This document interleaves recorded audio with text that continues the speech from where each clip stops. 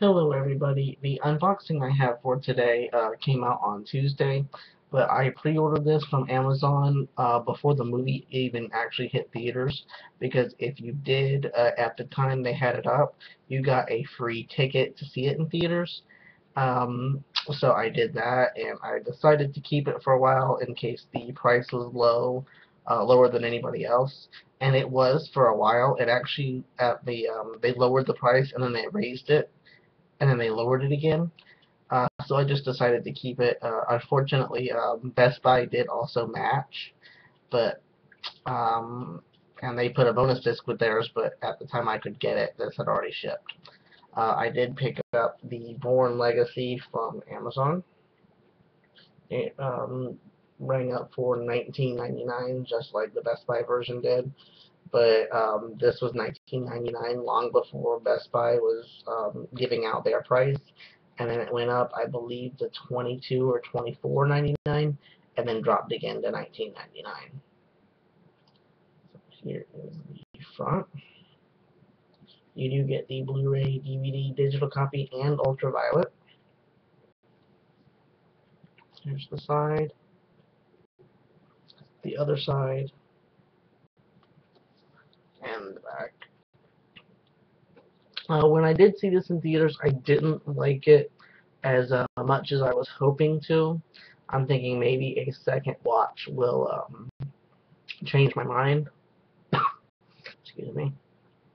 My feelings on it, the first view, was this was nowhere near as good as either of the other films, and to me, it didn't seem like a Bourne film.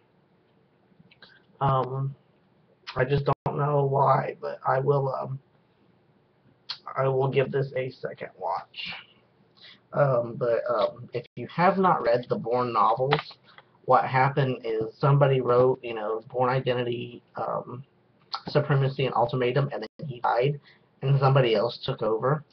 If you read those books, just the three, and then you watch the movies, the books are entirely different.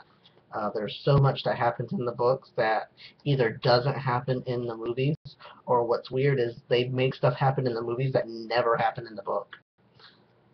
So reserve your judgment if you're going to do that. But here is the front of the actual case itself, the side, and the back. And I do realize there is a Target exclusive as well with a steelbook. I was almost going to get that because when I bought the first three on Blu-ray from Best Buy, they came on flipper discs. So I was thinking I'll trade those in, get the steelbooks, and I'll be fine. Well, the steelbooks for the first three are also flipper discs, so I'm not doing that. So let's get this open.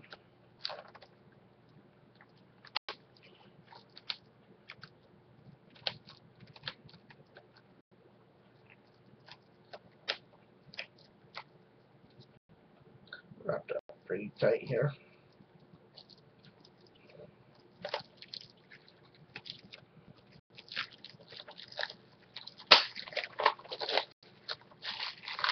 Keep in mind the steelbook, if you're interested for the steelbook of the Bourne Legacy, it is not a flip disc, but the first three are. Blu-ray was loose, but at least it was not the DVD. Take the security tab out, hopefully without damaging myself. I do say that a lot in these videos, but I've actually done that twice, and one time it was pretty severe. I had myself bleeding. The first thing you get is your digital copy. It is for Ultraviolet and iTunes, or I believe you can also use this for Windows. And on the back of that is advertisement for E.T. and Jaws, which is actually also available on Blu-ray right now, and they said there's more coming in 2012, which is almost over. Kind of disappointed in the disc art, really. There isn't really any. The Blu-ray, I didn't expect to have any. This is what Universal loves to do. But just black for the DVD copy. I was really hoping there would be something there. But that is it for the unboxing of the Bourne Legacy. This is just the regular edition from Amazon. I didn't pick it up from Best Buy because I didn't know that there would be a bonus disc, and I didn't know that it would be dropping to $19.99. And I knew about the Target edition Steelbook, but I would like to have had them all on Steelbook had the first three not been on flipper discs. Thank you for watching this unboxing of the Bourne Legacy Blu-ray.